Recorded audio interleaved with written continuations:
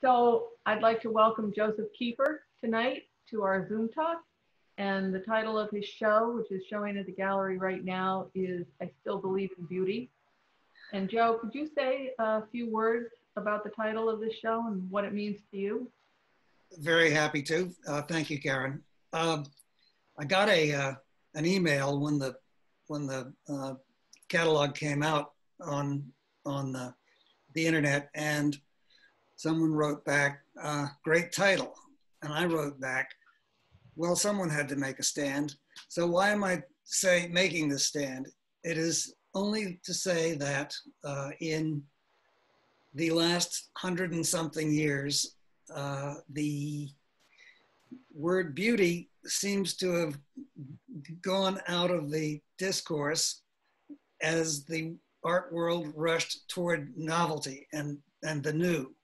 And for me, beauty has always been the higher priority, and novelty's fine, but beauty is a bigger thing. What is beauty?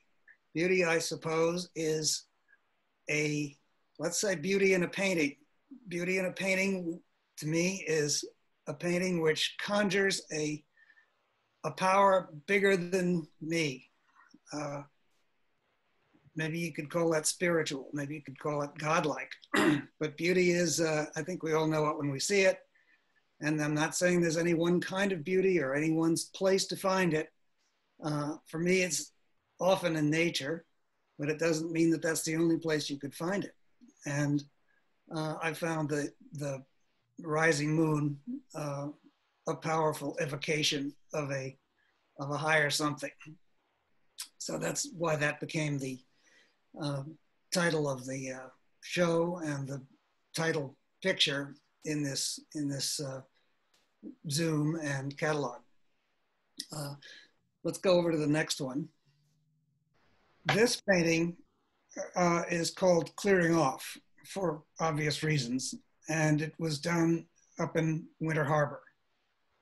And I was sort of camped out there for a couple of days, and I was basically there to do rocks, but I saw this thing and I kept seeing this group of trees, and there was something about them. And then one day it fogged over considerably and I waited around, and there's all the things you can do even when it's foggy and fog is not your subject. But I was messing with the rocks, whose colors change, by the way, with every little flicker of different light. Anyway, you do one thing and you end up with something quite different. And I've made a sketch, and again, a small sketch. It must have been 12 by 8 inches. And when the sun broke through, it was intense, it was exciting. There was a sense of the fog blowing the fog away. And then suddenly when it disappeared and you could see pink clouds, it was all very dramatic. And at the bottom of the horizon level, that's where the fog was. And that's what was moving away. And what was up at the top were the clouds that had existed before.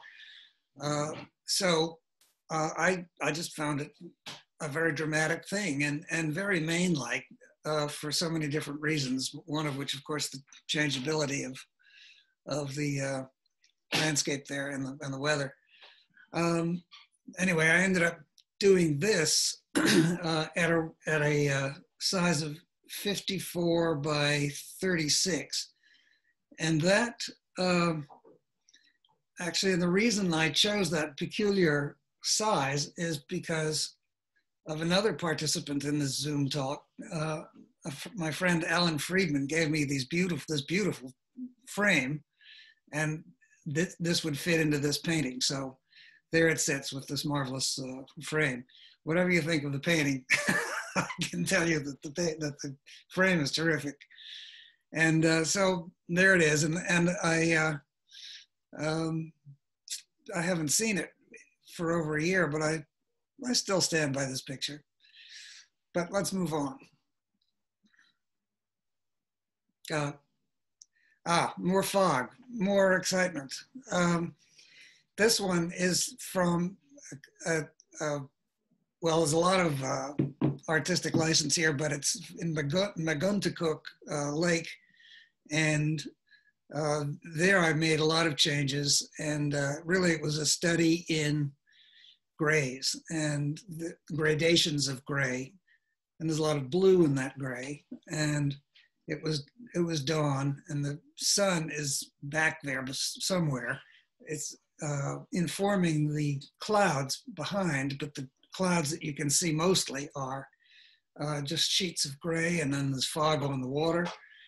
And it was a wonderfully quiet and remote feeling in there. It was early in the morning. It was below 7, it might have been 6. And it was just something that I wanted to do. I had been interested in these shades of gray anyway, and this seemed like a perfect opportunity to. What there really are here is purple in the sky, and then the orange kind of it lights it all up.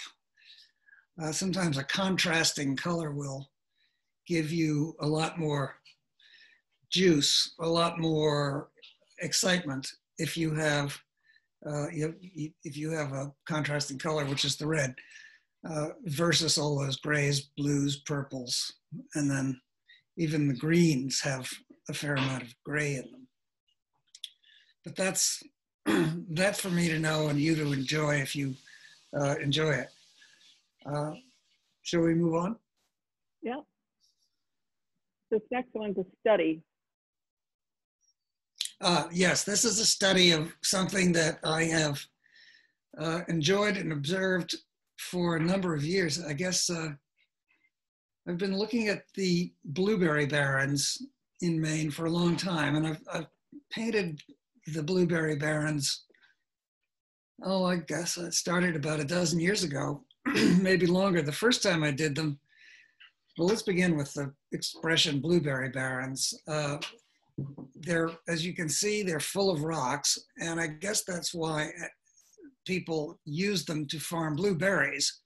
And blueberries have they're very low to the ground, bushy things.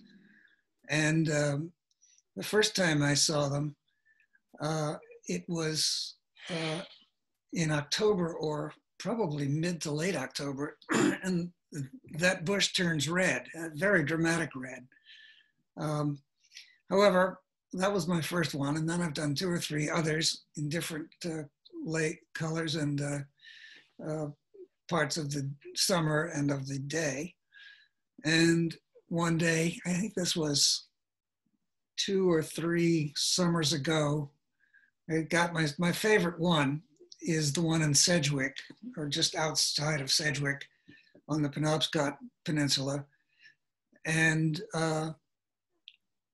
yes, well, that was the next one I did. Let's go back to that first one for a minute.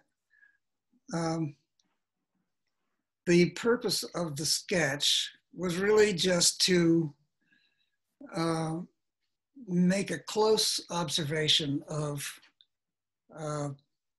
how these colors, how these greens really work, and how does the blueberry bush look versus the way the trees on the other side of that field looks. And then there's another thing that one needs to know, and that is there are levels or shades of green which are defined by how distant they are from your eyes. And of course, these shades of green vary according to the ambient light, or how much water is in the light. And actually, in this case, you can pretty well see that there's a lot of purple in the clouds, and that means there's a lot of water in the cloud, and a lot of water in the air. So that's what informs the greens. And it's not that I'm there to make now let's go on to the next piece. There we go. So this is a 20 by 30. The sketch was 12 by 12. And now I've gone to the right, because you can only do so much when you're at the site, and you've only got so much time, and things are going to change quickly. So you take what you can, and now I've got that sketch from life, and now I've got a 20 by 30 inch canvas, and again I want to make the best out of the subject that I have. And how to describe this? You want to make it relatively true to life, but you also want to make it in some way better. And one of the ways that I saw to make it better was to show more of the sky, because that was part of the feeling. The feeling was enormity, but it was also, well, it was vastness. There was also wildness. These rocks are crazy, and how they got there, it's like some giant had sprinkled flakes of pepper onto the landscape, and there's a great randomness to it, and makes it fun. I might add that these blueberry barrens, and most of them have rocky trails through them, because the people who are harvesting them, when the moment comes, they have to get closer to the place and pull the berries off and so forth. So that's hence these attractive rocky roads, which I think are quite fun. They have a kind of randomness too, and there's a rawness about it. And then this one, rather picturesquely, has water right. It goes right down to a small inlet into the ocean. And someone on the other, at the other end of the ridge, is making an attempt at farming, which is still done, less than it used to be, but it's still done, and that's rather picturesque too. When this was done, I was reasonably satisfied, but I didn't think I'd given the subject quite enough expanse. So let's go to the next one, which is a longer. Where's this blueberry barren, Joe? It's in Sedgwick. I know it's in Sedgwick because I always pass a sign saying so. I always get those road numbers mixed up, but Sedgwick, as you know, is on the Penobscot Peninsula, and this one shows the full expanse of everything. I think I took artistic license and made that little island on the right side, and I made the horizon a little bluer than it really is, but one is, after all, making a painting, and we're also making a composition or an orchestration of colors. And that's kind of how I see it. With this painting, I'm pretty satisfied about this subject. I could definitely see doing it again, but I'd probably start on this long scale. As I look at it, I'm rather pleased with the geometry of it, especially that sharp, angular road, and it takes you right off to the right, but then there's a movement coming from left to the right, which is the furrows of landscape, and the roadway has a way of fighting that the geometry of the furrows of landscape, and altogether I'm reasonably satisfied with it. And I put less clouds in for no reason except that too many more clouds would just confuse the issue, because the real issue is, of course, the horizontality of the whole thing. I also included another little spot of blue in the water, and that brings you a progress of blue to blue to blue. That is the water coming from the right, the water in the middle, which is also water, and then the horizon, and then it takes you up to the top. None of this is really conscious. It's not like it sounds like I know that I'm doing this on purpose. I only know that it's a good thing to see or not a good thing to see as I'm painting this. Because by this point now, it's about 1.5 years after the fact of being in that landscape on a hot August afternoon. And now I'm in the winter in my studio, and I'm doing this, and I have to make it feel good. And I also want to, it's always been my goal, particularly in landscape, to make a painting make you feel the way I felt when I was there. I want you to feel the feeling of being there. And that includes a little, now on the screen, I'm not feeling the heat, but it was a hot situation. And the screen will probably never give you that. But anyway, I did what I could to give you that feeling. I think it's, I'm pretty well satisfied with this one. And again, you can see I made. It's a beautiful painting, Joe. And actually in the horizon there, it does look pretty steamy the way the, I don't know, the steamy, fog or the mist. Yeah, it looks steamy. Of course, I made an effort, maybe even more of an effort in this one, to show the distance, the grayer distance of the farther spit of land versus the nearer trees on that field. Let's move on. So Joe, you're pretty well known for a variety of subjects, including landscape, interiors, still lives, and flowers. And these paintings that we're going to be looking at now that are in the show are a lot of interiors. And you're also known for your still lives of, tin cups and objects and things like that, which we don't have in the show this year, but we have had in the past. Are quite interesting. But these paintings that are coming up were part of an opportunity you had last summer to be out on an island. Do you want to talk about that a little bit? Sure. First, I want to say a thing about the variety of subjects. And when my father was a painter, and he also did a variety of things, not seldom landscapes, but often interiors and often figure paintings.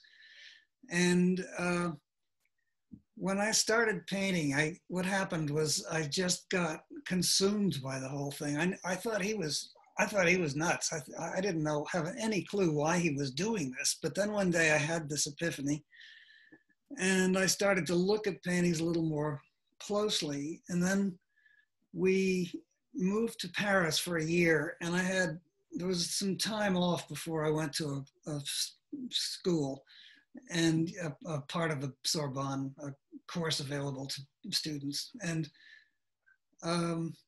so I was often at the Louvre and all of the other wonderful museums that are there. And I really got excited by some of the artists like Bonnard and Matisse particularly. It was the colors that I liked, but also the variety. And it seemed to me that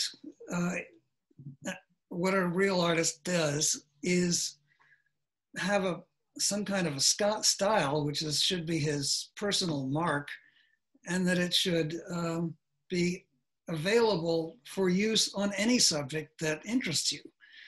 I've noticed when I got a little older that, especially in this world, if an artist has a successful painting, he'll just do it 1,000 times more.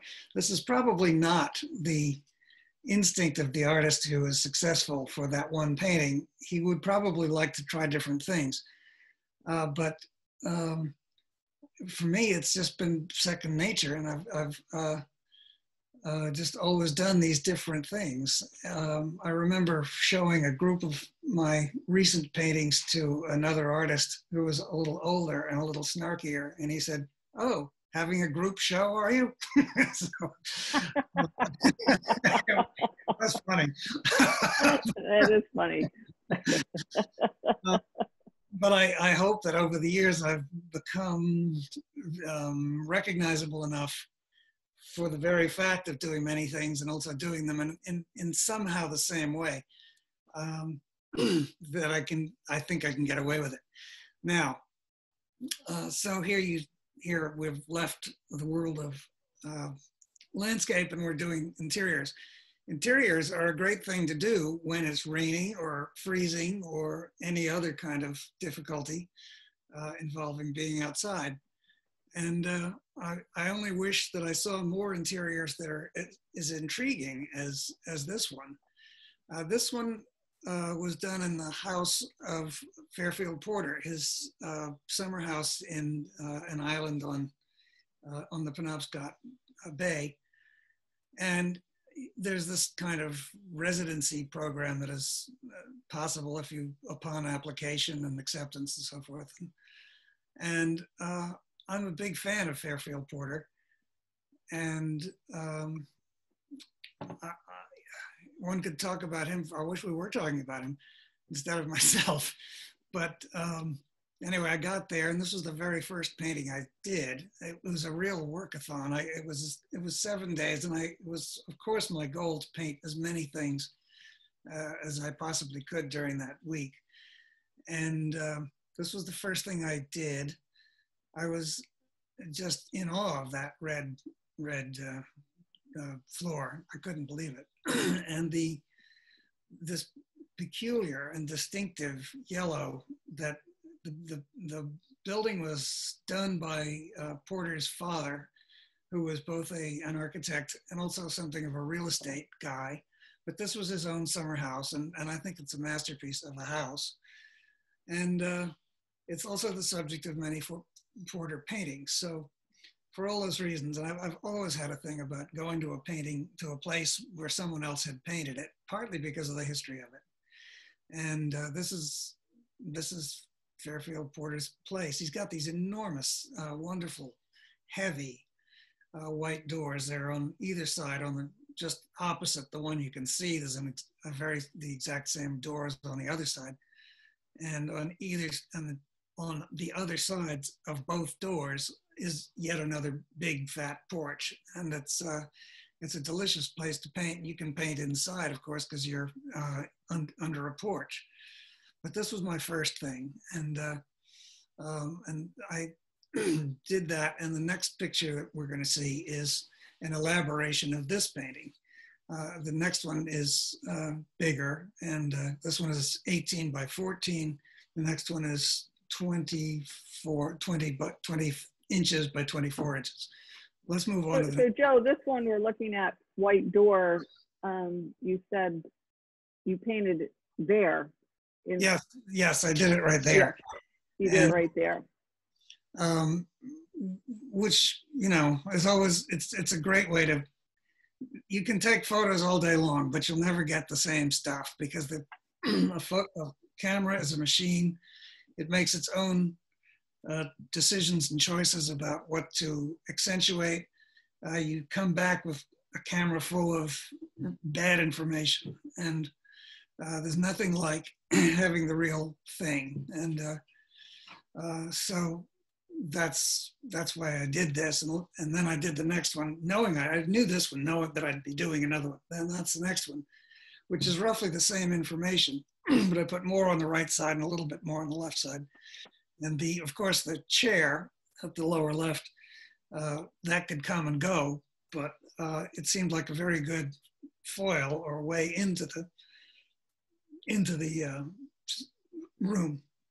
Of course, I wanted to show the enormity of this room. It's more than double height. It's just got a great feeling about it. And the view that I put through the window, through the door, is actually not, it's really on the other side of the building. That is, if I were looking at the front of this door, I'd be seeing on my left the ocean, and what you see in reality is actually woods and trees. But who cares? Who's worrying about that? And putting the blue in, the ocean, it allowed me to put the full range of colors. The primary colors are blue, yellow, and red.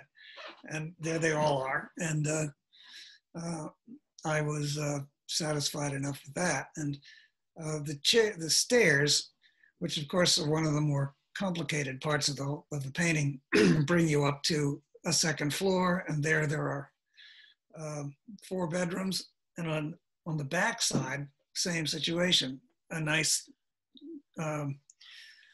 wooden stair and 8 more rooms, bedrooms, little rooms. But anyway, another part of this was the to me, rather historic nature of the thing, because this is the place where Porter did a lot of his great paintings, and many of his paintings are also figure paintings, pictures, paintings of his portraits of his friends and family, and they're usually done in the porches. Let's go to the next one and see what porch that is. Oh yes, this is the side this is where the morning can be seen. I made quite a change here. They don't have a blue floor, but I made one. What they do have is a concrete floor, and it just didn't have any color, and it didn't have any. There was no joy in concrete, so I did this. I was familiar with a blue floor. I grew up with one in Rhode Island, and it seemed like a reasonable enough thing to do, to make it blue, and it certainly activates all of the color. You want to listen to it? And this was begun in the morning, and the light coming from the upper left was quite intense, and to the point where all of the verticals, which are the structure of the porch, begin to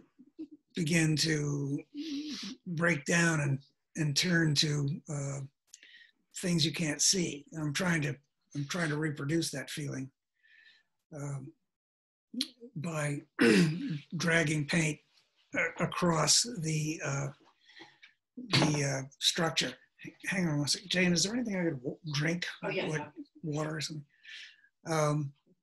What you probably all know that when you oppose a dark thing against the light, it gets darker and darker. Whereas if there is no sunlight, the white structure of the porch would look white, or at least gray, but it gets more intense as the light changes. So there again, you see that, and you can, I was pretty careful about doing the kind of furniture they have, and this is all the same furniture that appears in the Porter paintings. So, so there you have it. I just love porches. I guess I started painting porches when I was a kid, or in my teens, and so I have a big fascination with porches, and here's one that really gripped me. So let's try the next. Do you typically do that, Joe, and take a lot of artistic license, like with the floor and landscape too? As needed. Yeah. Sort of as needed. I have to admit that I'm usually attracted by something because it looks so good. So why would I change it? But sometimes it seems like a good idea, and I'm usually not attracted by something that I have to remake and reconceive. So artistic license is there in my back pocket. I can do it as it seems like a good idea. But for the most part, I thought the place was quite special. I might add, I used blue because it was going to harmonize or resonate with all of those other shades of blue and gray, which are the islands that you see in the distance. So I could have done pink, I could have done yellow, but obviously there was a resonance between, this is like composing or harmonizing things. And I could I think it works beautifully. I like it. I like it. Yeah. Of course, I made up the flower arrangement simply because the red would kind of activate everything else. It would make a statement, and I am on a screen anyway. I'm finding myself focusing on it. Speaking of red, Joe, there's a lot of red in this show, which is quite beautiful. But in this next painting, called The Red Bucket. Oh, yeah. You have an interesting story about how you got to paint the red bucket. Well, I'd been in Maine for a couple of days before getting to this island, and you don't see a lot of red in nature in Maine most of the time, except of course when it's blueberry time, blueberry barren time in October. But in midsummer, it's a very green place, and of course I went outside. There were lots of things to see, and including places made famous in Fairfield Porter painting. So I went out there and looked, and I thought, oh my God, it's so green.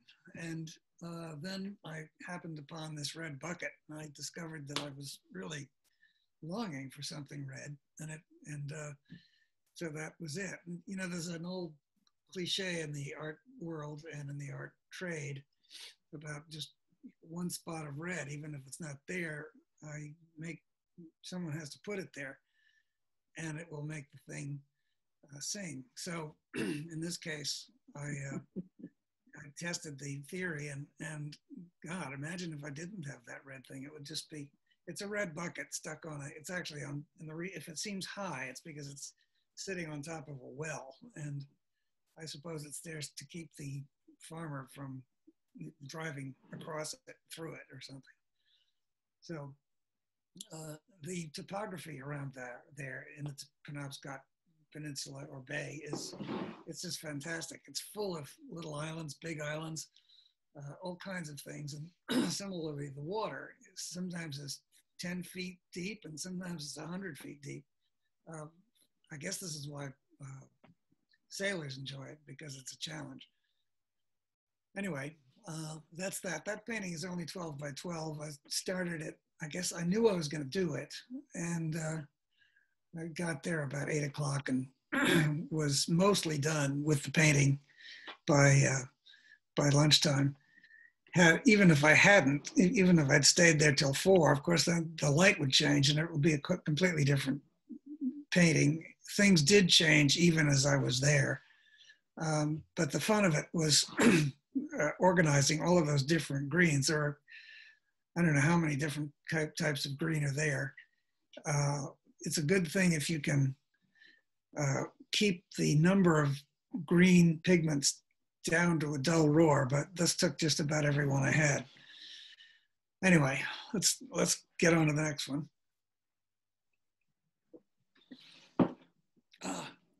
This is an interior. Why did I do this? Well, I don't know if it was an overcast day when I began, but well, certainly there was the wind, because that's what gave me the idea. Even as I started, it was windy, and I made it into a slightly happier kind of day on the outside, but in the inside it was blustery and cold. Now I'm beginning to remember. The same red is upstairs as it is downstairs. And the place had so much charm, I just couldn't resist. I had a similar room like this, but this one was even better. It was bigger. As you can see, there are 2 beds in this one. And I later found out that this was actually Porter's bedroom. So that made it fun. And really, I began to get kind of excited about the gusty, windblown curtain. It's not like I'm the first one to do that. It's been done before, and it's been famously done by Andrew Wyeth. And Wyeth is an artist I like, but I don't really look at that often. But I always enjoy them. I respect them. But I couldn't fail to notice that when I was doing this, I was doing something that he had done, and it was so. As you can see, I'm very interested in the paintings of the past. I'm not a person who thinks that it's a good idea to just dismiss the whole 400 years of painting history in favor of novelty. I think that when artists decided to abandon the past around 1900, they left a lot of good stuff on the table, and I'm trying to prove that that's a correct presumption. Who knows? Who knows how that will work out? but I'm here now. So this is all perspective. And anyway, I made some changes by myself. I changed some of the colors on the furniture there. This is just a sketch. This painting is something that you see in the front of the house there in Great Spruce Head. And the purpose of this painting was just to make certain with my own eyes how the colors of Maine can be described in paint. And I learned a few things about what colors you need to put together to develop the distance, and particularly the first and second of the rows of islands that are there. There's a lot of, believe it or not, there's a lot of red mixed into the green. It gets less intense in the middle part, and then fully blue in the distance. But there's also a certain amount of red in the water, which was surprising. Of course, I'd noticed this before, but I'm always amazed that what is red doing in this water? But anyway, it is how it is, because I suppose because of the amount of red that is in the sky. The water is a reflection of what's in the sky. And that's why it's kind of greenish when it's overcast, or grayish. You can also see the red in the horizon line in the clouds. The mist over the landscape is full of red as well. And then they have, this is a small painting, but it was fun to do. The geometry was fun, and there's a kind of small drama in the blue turns down to a small point down to the lower right, and suddenly you see that there is a little bit of rocky shore down there. And again, I must say that's another piece of artistic license. What really happens is more of that scrub that is behind the rocks. But here I'm composing this thing, so there aren't really any rules, and I can do what seemed like the best idea. So this looks like a good idea. Joe, I just want to remind you, it's about 10 of 6. So do you want to move on to the next slide? Yes, I do. Okay. And this is a scene from a similar vantage This is the point? same place, actually. This is a big picture. Yeah, it's very near. I mean, it's the same place, and except I left off that that little triangle of blue, because here the point of the whole painting was the reflection on the rising sun, and of course here the drama is the sun and the reflection on the water, and I found the silhouettes of the trees just lovely. Big painting, it's about 44 by 30 or something, 32. 44 by 32, yeah. And so this is, of course, is not something you do on site, but it is something you have to kind of learn to work out as you go. Let's go on to the next. Oh, this was a tiny little picture that is in the same house, and it's they have a wood stove, and everything is done rather old-fashioned.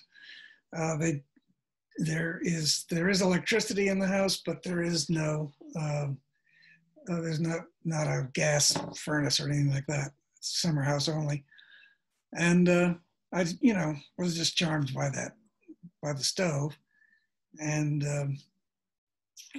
there was a number of people there, so you had various. There was a guy taking charge of the food making, and did he cook on the wood stove? Yeah, so it was he cooked on a wood stove, and we cleaned up, and that was the. Anyway, I got there on a afternoon when it was quiet in there, so that's only a 12 by 10 inch picture. This next one is one of the porches. It's quite a lovely painting. And then there's two more porches after this when you were talking about porches before. But this one is at the Porter House. Yes. It's a place where a lot of Porter's portraits were done. And it's with the same chair and everything. So, I mean, all I needed was to have the late Jimmy Schuyler there, and he was a poet and friend of Porter. And the afternoon light was upon us, and of course I couldn't do this in one day, but you settle on a moment in the day when it's perfect and or most interesting. And as the sun goes down, the sun begins to hit the more and more of the porch, and it changes in orientation. Here, I like the geometry of where I put it. That was the biggest decision to make. And then, of course, you think up some colors that you like for what's on the outside, which turns out to be a bigger feature than it really is in reality. What's the next? That little scene, Joe, if you look at the one panel there of the screen porch where the red laundry is and that that little scene right there just by itself really quite lovely. The tree is haunting. It is a painting within a painting. It's true. It's a terrific tree, and it's not totally dead, but it's got some pretty pronounced branches, and I can't remember what the reality was, but I made up I did what I did. It was like that, something like that. So this next porch is not the Porter House. No, this is actually my house here in the Catskills, and but it seemed appropriate for Maine because it's foggy, and it's not uncommon that it's foggy up here too.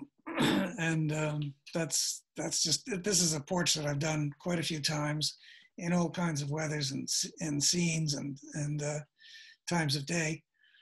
And this is something, it seemed appropriate to put into this show because it's the kind of subject that Porter often did too, which is tabletop still lifes. He did very casual, everyman kind of situations in what he painted. And I aspire to that, a kind of everyman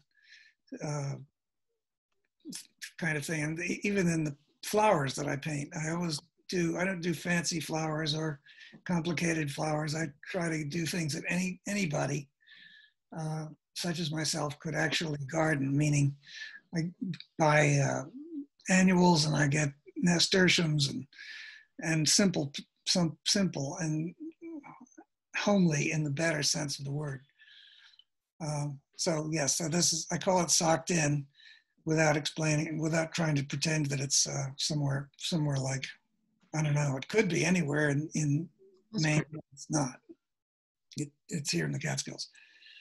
Yeah, this is a house of an old friend, and it's long gone. I mean, I haven't been there in years, but I did do a couple of paintings of this scene maybe 20 years ago. And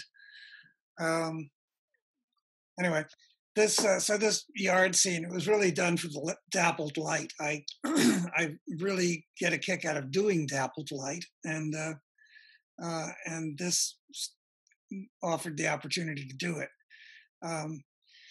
The house is in Maine. I think the tree is long gone. I think even big hunks of that house have been changed, but it gave me a good opportunity to not only show dappled light, but why they're dappled, namely the trees and the light that is bleeding through the leaves. So plus here's a kind of a orchestration of greens, and anyway, that's the story with that one. This next one looks like an orchestration of greens too.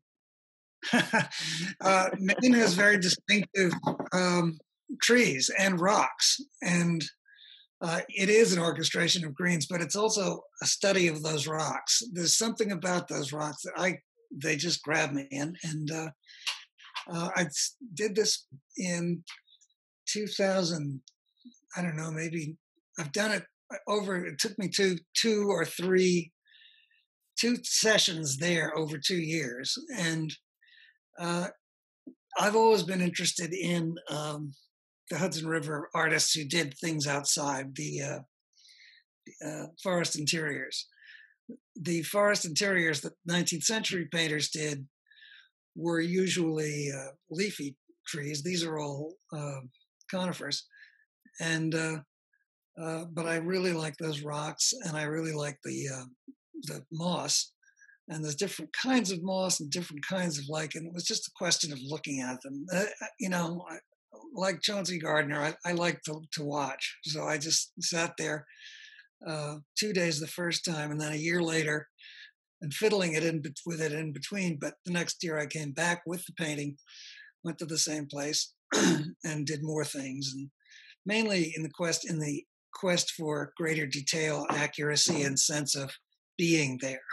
That's really what that was about. If you had to quantify, I mean, I spent as much time on that as any painting in this show. It looks like it's stunning, actually. A lot of work. The next one is a scene that you've done before. Many times. This is Soamesville. There's a meadow, which seems to define what's best in the Soamesville area. The town doesn't have much of a town, but it has this beautiful meadow, and I've done it a bunch of times, and it's this photo seems awfully red and juiced up with red, but when I'm lucky, I get there in late June, and this lupins, and the lupins are just a great feature. And last time I was in Soamesville, I made it my business to get there in time for that. And this is a big one, or it's a 30-inch one, but I had done, there was earlier, I did a 20-inch sketch. And the other fun thing about doing this painting, this subject of Soamesville, is showing the light along how it sort of drags across the tops of the trees as the sun is setting, and that's really the whole drama or subject of the painting, is where light is hitting, light is not hitting. One of the more intriguing things is the golden light in the foreground, and then there's a strip of slightly greener stuff, and then back to the golden light. That's because there is a big tree which is occluding the shadow, or occluding the light and creating a shadow. Anyway, that's that one. It's obviously a very picturesque place. It really does have this church steeple on over the. I must say, I've painted this thing since about 1995. Things have changed. Some trees go down, some of them get bigger. But anyway, it's always a joy to be there. What's next? Oh, I have a sketch that I still have, and this is an elaboration of that. It was crazy. It was a crazy scene with very wild and woolly clouds and fog coming on the right side. There was a rain shower on the left side. What is a crazy artist to do? So I did what I could before I was completely rained out there myself. And this is a larger version of what I was able to see and get down and paint. It's a complicated landscape, and that's part of the fun of doing a thing like this. It's just so much there. So it's just weather. It's just a portrait of the variable weather of the place. Next case. This is 10 by 8. I started this as a 10 by 18, very tiny little painting. By 18. 10 by 18. Sorry. Yeah. On the back. That's right. And on the back, there's a small sketch that I did. And I've just attached it to the back side of the painting. It's the original is like 6 by 9 or something. And then I made this, and I tried it as a 20 by 30. And it's always painful to destroy a 20 by 30 inch canvas, but somehow it seems better to do it as 10 by 18. So that's what it is. I enjoy doing rocks. I've done lots of rocks. I think my rock masterpiece was actually in Narragansett, Rhode Island. And I got the idea of it from a wonderful and fairly obscure 19th century American artist named Hazeltine. And he did immaculate rocks. And I wanted to try and see if I could do as well as or better than. So I always do them. Maine's rocks are complicated because they're different colors, and they, of course, reflect in different ways and do different things. The rocks up there seem as if they were a huge pile of jello, which then someone had cleft into different weird shapes. And anyway, it was fun to do, and I thought reasonably worth recording and looking at. So there it is. We have one more rock painting, sort of more of a ledge, I guess. Yeah, that's ledge. That's I always go to top of Cadillac Mountain, no matter what happens when I go to Maine. And this like that one with all of the weather, with the extreme weather, were both done from up on top of Cadillac. And this is Eagle Lake. I think practically everybody who goes up there sees it. I thought I've done these rocks up there quite a few times and enjoyed it. And you get to enjoy having some mastery over what the rocks actually look like. They're far from easy or simple. They're quite complex. And another thing that is fun here for me is the gradations of the landscape in the distance, how it has a way of receding and graying out. And in a different weather situation, you might find that that there is no horizon, but in this case there is, and it also shows you the vastness and enormity of the landscape, especially as seen from the top of a big mountain like that. So I just enjoy the topography of Maine. There's a lot of strange stuff to look at, shapes you can imagine. And getting toward the end here, Joe, we have some of your florals. Yeah, this means to me you can get daffodils in February and March in New York, and that is always a joyous moment for me. And I paint them because spring will come when I can get a hold of some daffodils, and it's again, this is not an easy thing to do. They have many furrows and crazy little nooks and crannies to do a group of daffodils. But I mentioned that I do a lot of different subjects. I also do them around and around. I do some daffodils every single spring, whether I need to or not, and I get better at it. And so this is just an example of that. And so if you see this painting, which is 8 by 8 inches, and I guess it comprises 5 or 6 daffodils, I actually have a whole file. I've probably done about 25 daffodil paintings, not because of anything except that they're springy.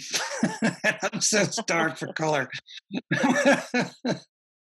Well, speaking anyway, of color, what's next? Color.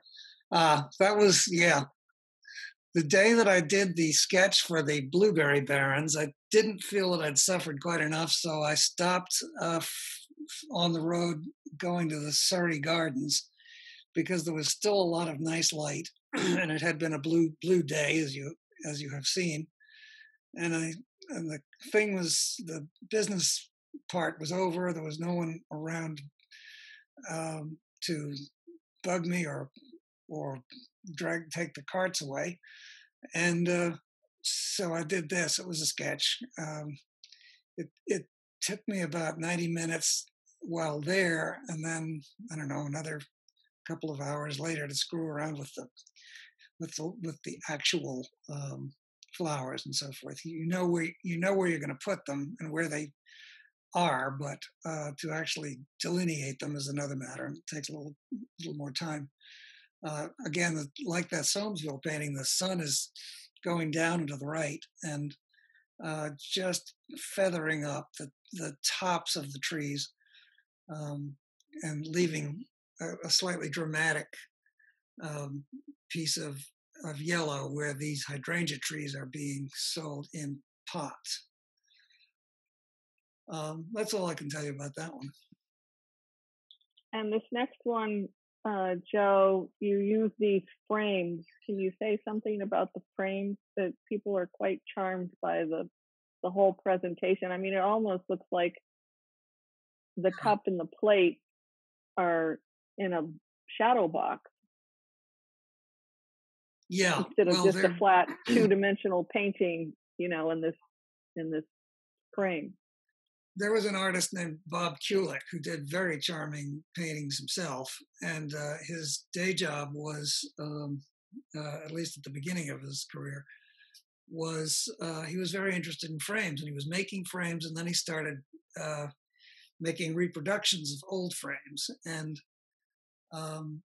so at some point, either he or one of his children started making these reproductions on a mass scale. And on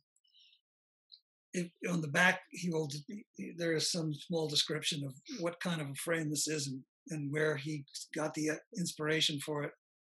And they're basically mass produced. I think there was some kind of a cease and desist order, and now you can't find these anymore. But occasionally, when I do find one, I buy them and just warehouse them until I see something that is going to be suitable for this kind of a thing. And lilacs, like daffodils, when that season comes, I'm ready for action. So that's, and you can't get. I don't have lilacs at this house here, so I have to steal them from nearby, and so I don't have great clumps of them. I just get small little cups full, and that's seemed to be suitable. This painting is only 7 by 5 inches approximately. So do you always paint your flowers? Always paint your flowers from life? Oh, absolutely. I would have no idea how to begin with any other way. That's one of the fun things, and there would be no fun in studying a flower from a photograph, or I wouldn't know how to begin to do it any other way than in life. And in every case, doing it from life is preferable. So, yes, this is from life. And the last flowers, the pansies on a checkered cloth. Yeah, that was a production. It was the pansies are hard, but checkered cloths are equally hard. And I'm a lot more adept at the pansies than I am the checkered cloth. Practice makes perfect. And I guess it was some time ago, maybe 20 years ago, I got stuck. I didn't know what to paint, and then I had these pansies and started to do them, and now I do them pretty regularly. I mentioned that everyman thing, and that is why I didn't want to put them in some kind of pompous, flowery or ornate silver or porcelain jug. I just put them right as you would put them into the ground. And when I was finished, that's undoubtedly what I did with them. So this is just a subject that I've done over the years and gotten used to. But I really, a lot of still lifes that you see these days are rather pompous, and I just can't take that. So that's why it is. Well, they're beautiful, and I like the plastic sleeves that they're in. It's it's what makes it different. Joe, do you have anything else you want to say before we open this up to questions? Oh, I think I've said more than enough. If anyone is still awake, they can ask a question. If you'd like to ask a question, just raise your hand. Okay, can you hear me now? Yes. Okay, thank you for inviting me, really appreciate it. Although I am not very familiar with Porter, and you are, of course, and you are a very fan of it, I do recognize similarity, in particularly when you are in the preliminary sketching phase, when you are more loose as next detail. However, I found that, and I congratulate you for that, it really is wonderful, wonderful job. However, I found instead in the interior, I found so more similarity with Edward Hopper, because of the color, the flatness of the color, and the way you treat also the sort of like a minimalism of the interior. Do you see that as well? I'm flattered by any comparison to Hopper. I wish you were able to see these in person, because I like the flatness and the broadness of Hopper's treatment, but I do get into details that Hopper wouldn't be bothered with. And I do actually make an effort to modulate the colors, whereas he will often make a single plane of color to describe whatever it is he's describing. I think you're being, or that the computer screen is taking away some of what I hope is the richness of the coloring that I do. Because I do actually, especially in the dark places, And like, for example, that red floor and the white door. I'll actually try to sneak in unexpected colors, especially in the shadows, where you think it's going to be gray or black. I might cheat and put in a dark purple or something like that. But I have heard Hopper before in reference to my pictures, and particularly of man-made things. Stillness is usually the what people say is the stillness, and that's fine with me. I think a lot of my pictures are often rather still and quiet and peaceful, and that's fine with me. If that's the message I'm making, that's better than the opposite. I know, it's right. It's wonderful, by the way. It's the metaphysical composition of the interior and the color that, of course, you write about the fact that on the computer, it doesn't give you justice. So probably we'll have to see that in person. But I really thank you very much. You wonderful job. Congratulations. Thank you. Thank you. We have another question here from Nate. That might be Nat. Nat. Yeah. Joe, can you hear me okay? I can even see you. Wonderful seeing you. I'm sorry we don't do this, but a comment more than the question. Going back to the Blueberry Baron series and your working through of that, you talked about starting with nature and making it better, and you talked about your interest in the sky and the rocks, but I think you're keeping your talent under a bushel here. I mean, the color of the water that you do, I mean, particularly in that painting, but you haven't said very much about the actual color of the water that you do, but I found it fascinating, and I think it's equally skilled as your handling of rocks or sky. So don't leave out the water when you're talking about the things that you do well and make nature better on. Well, thank you. I appreciate that, and I can say that making the sky, the water blue, is like a lot of other things, is not as easy as it sounds like, or that it ought to be. It's not just more blue, right? Correct. It's full of other stuff, but because you modulate it, and you get into greens, which means you're really getting into yellows and even reds. Thanks, Joe. Thank you. Do we have any other questions? Feel free to raise your hand. And can you hear? I can't get my hand to raise, but this is Lynn. Hi.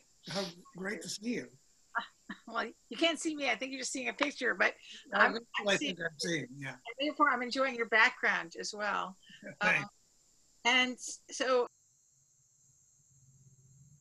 I've talked to you about your work other times, but it's very interesting because one of the things that comes across is just your enjoyment, your pleasure in doing this thing that you've been doing for a long time. And it doesn't matter how many times you've looked at something, you're seeing something every time that's taking your concentration.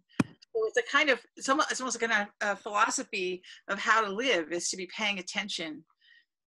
That sounds good to me, and it is what I've been doing, is just paying attention and looking. I have to say, during this whole COVID thing, everyone is constrained to the place that they're in, and I've been in this house. It looks pretty fascinating to me from a screen, looking backwards, but man, am I bored here. It's terrible to say it. Because I know there's lots to paint here, but I've been looking and looking and looking at the same place now since May, and I'm ready for a change. Typically, I would spend a few weeks in Maine, and that's a treat. It's a treat, because I've been to many parts of Maine many times, but it's different because of the different days that I come and the different weather on those trips and so forth. So I could use a change, but you're right. It is a slightly Zen-like thing to just keep looking and looking better and looking harder. And when one does get a little better at it, I mean, every time I do daffodils, for example, I get a little better at doing it. As a writer, it's not so different. You keep writing sentences. Yep. and sitting there, and you can get really excited about a verb, so I think, or a sound, in the language. And I think that's just in the nature of giving yourself over to something and becoming so used to doing it that you're not really fighting it. Whereas I teach and see people who are, asking themselves 8 million other questions rather than just paying attention. Yes. There's a lot to be said for doing the thing. And there are a lot like this Bob Kulick, who did lovely, beautiful paintings.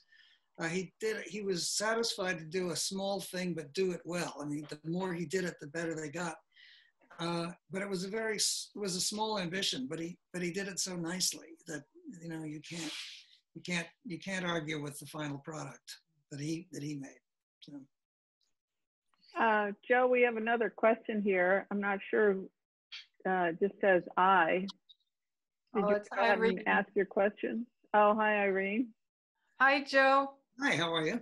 I actually just have a comment that people have come into the gallery over the last week or so and commented on how much they like the variety of your framing.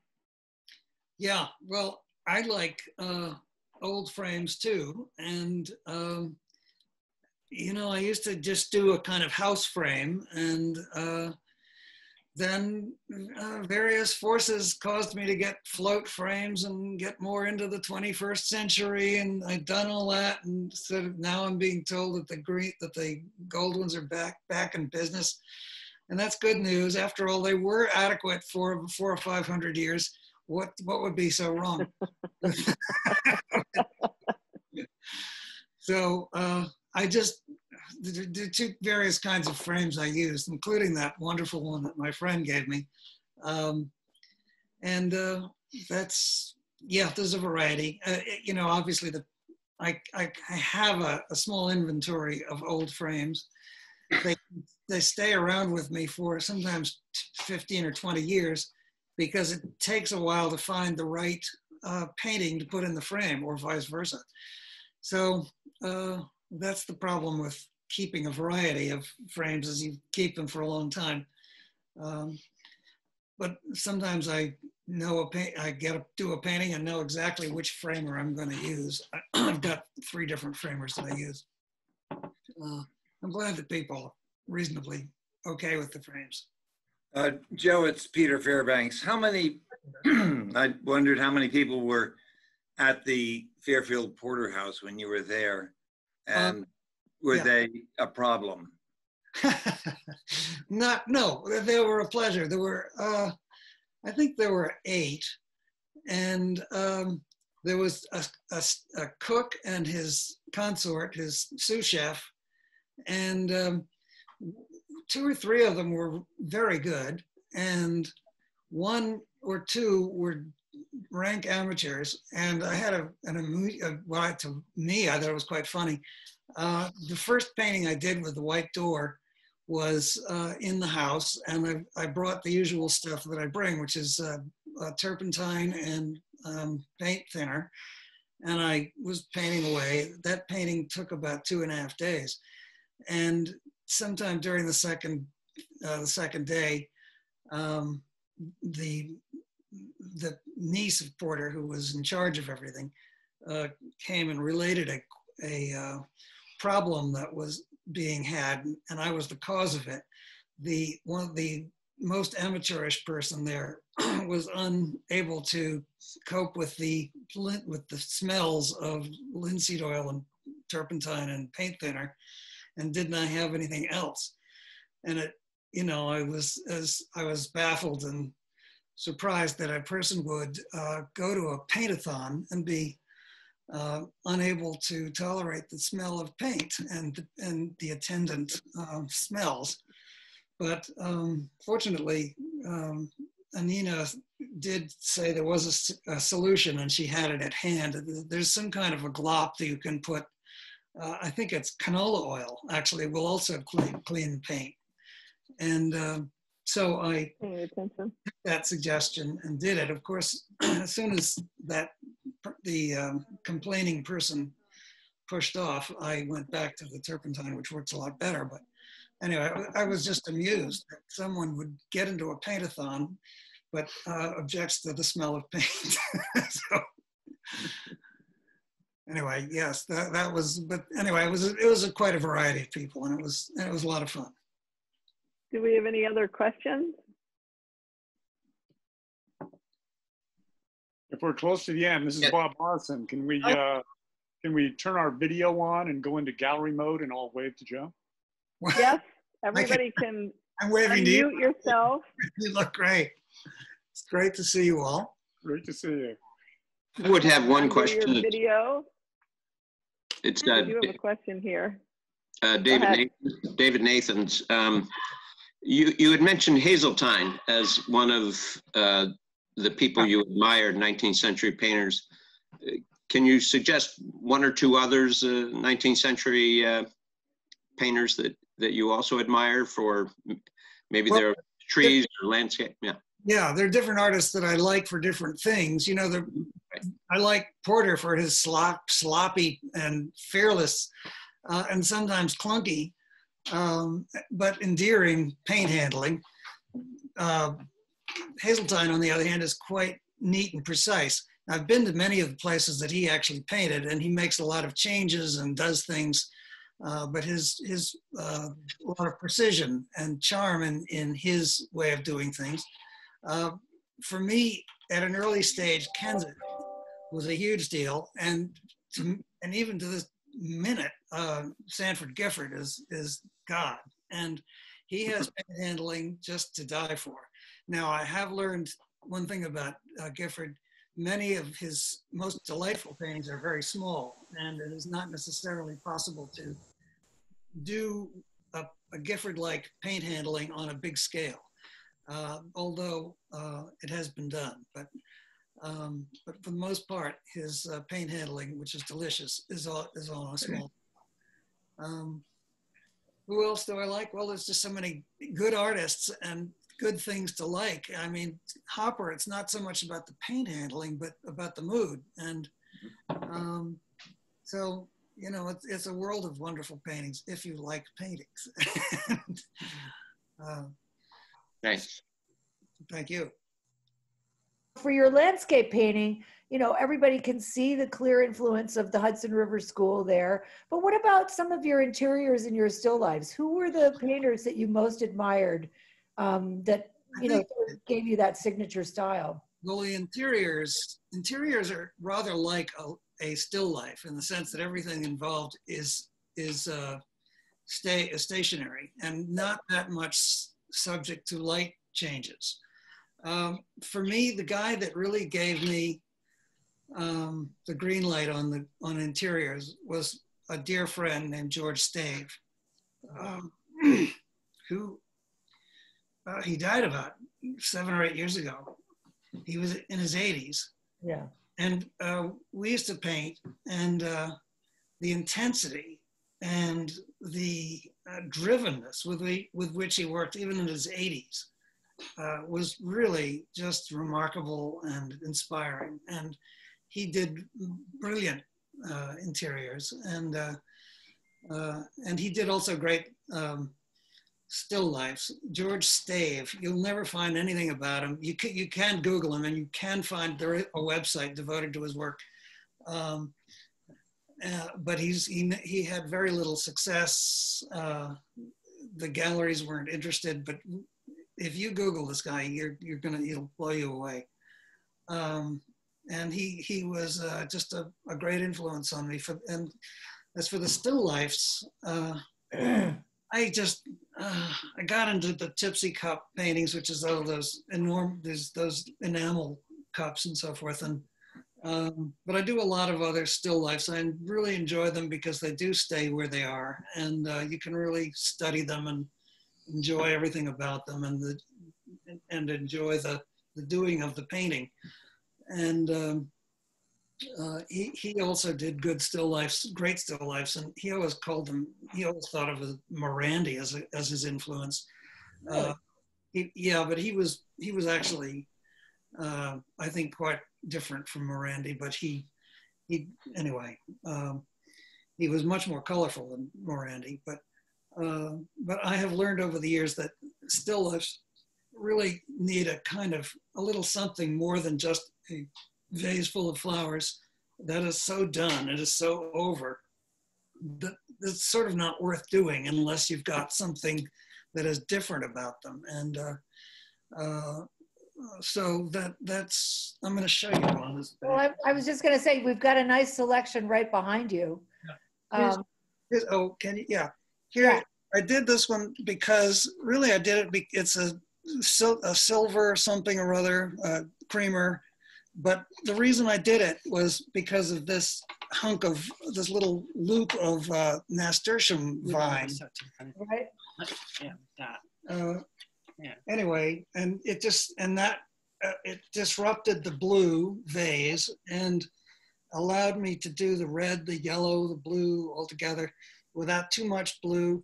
I don't know. I mean, everything, you want it to look real and natural, but also to be interesting and intriguing. So that was your colors are so much stronger, and you know, they remind me more of like 15th century, you know, early Renaissance paintings. You know, with that super lush, rich, deep tones, which you don't necessarily employ in your landscapes to the same effect. It's like your color scheme really does shift kind of dramatically between subjects, which I think is always kind of interesting to see. Well, landscape is between me and the thing that is being landscaped or painted. There's a great deal of atmosphere between my eye and it. So there's always a lot of air, and you want to paint the air. That was I like about Gifford, is you're painting air and actually molecules of water that you can't see. Right, right. So that's why it's a little more on the muted side. Yeah. The fabrics and cloths you've been using in your still lifes are amazingly complementary too.